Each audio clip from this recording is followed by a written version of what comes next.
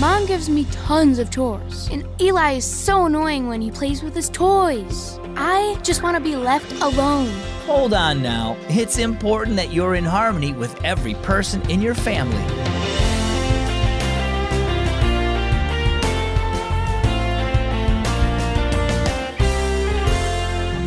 My name is Zach, and you're tuned in to listener-supported Keys for Kids. My piano has one bad note, so whenever I play a song, even if I hit all the right keys, it still sounds bad. Sometimes in life, we can do just about everything well, except for getting along with other family members. When we don't, it's like hitting a bad note on a piano. It kind of ruins everything. So take the Apostle Paul's advice in Philippians 2:5. He writes, "In your relationships with one another, have the same mindset as Christ Jesus." Our story today is entitled, One Wrong Note. Maggie flipped through the channels on TV while she finished her snack. "All done?" her mom asked. "Good. Now, before you do anything else, you need to clean your room and then practice piano." Maggie groaned. "Mom!" Seeing her mother's warning look, Maggie stopped complaining and hurried to her bedroom. There, she angrily piled books and papers in a corner and flung clothes from the floor onto her bed. Then she reluctantly went to practice her music. After practicing only a short time, Maggie crashed her hands on the keyboard and scowled at her little brother, who was making engine noises as he played with his trucks. "Get out of here, Eli!" she shouted. "You're making me hit the wrong notes." Just then, Mom came into the room. "I can't get this music right with Eli in here," Maggie said. "It sounds awful." "You've been hitting just one wrong note, and it's one that's repeated often." Mom sat down and played several chords. She showed Maggie which note she had been missing. One wrong note in a chord causes discord, a lack of harmony. She looked at Maggie. And one member of a family out of harmony with the other members causes discord in a home.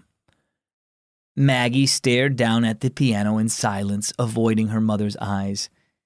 "Why don't you try this piece again?" said Mom. "Do it carefully. You'll feel better about it when the notes are all in harmony." Mom got up from the piano bench.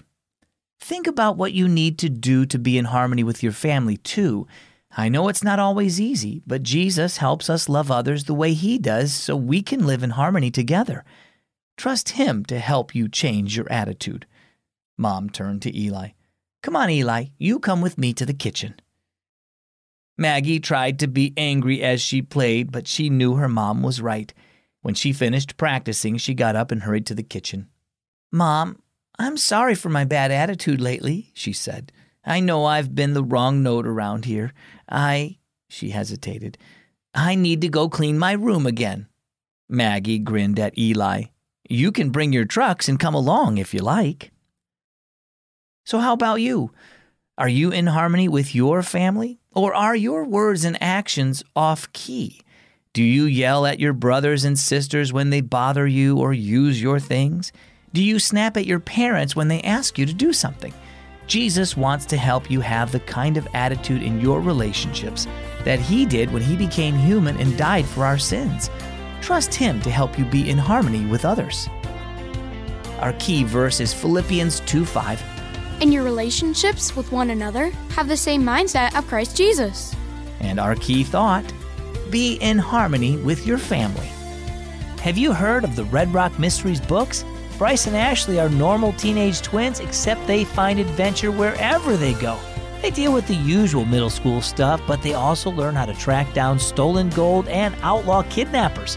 Find the Red Rock Mystery book series at keysforkids.net and click shop. I'm Zach. Thanks for tuning in to Keys for Kids.